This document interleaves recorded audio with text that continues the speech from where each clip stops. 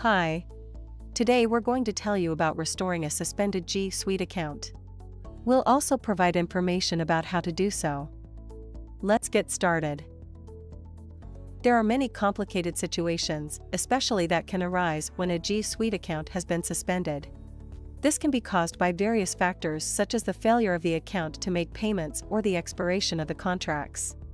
It can also be triggered by the acquisition of a business or purchase from a Google reseller.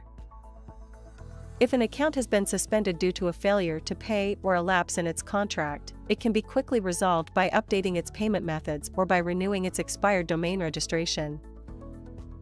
If these fixes don't work, you might still be locked out of your GSuite account. It's important to contact the Google reseller that you bought it from or contact the company directly.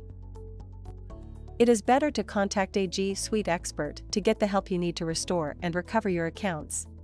They can help you minimize the downtime that you might experience and get you up and running quickly. Hope you found the information useful.